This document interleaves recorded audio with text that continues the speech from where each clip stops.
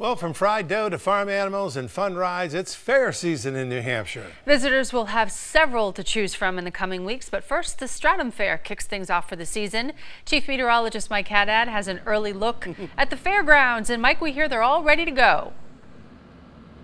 Yeah, they're ready to go, and the animals are ready to go, and they've had a lot to say here. We're in with some of the cattle getting ready for opening day tomorrow, the 50th annual Stratham Fair. And these cattle, by the way, have it in good on a hot day. They're barely moving because you don't want to on this sticky, hot, humid Wednesday. But good news for the fair, it is going to start to dry out. They're getting ready, of course. The food will be up here shortly. Unfortunately, my timing is not so good because, of course, the fair doesn't open officially until 3 o'clock tomorrow afternoon. The rides have all been tested. They're resting and ready for you to show up here in Stratham from Thursday through Sunday.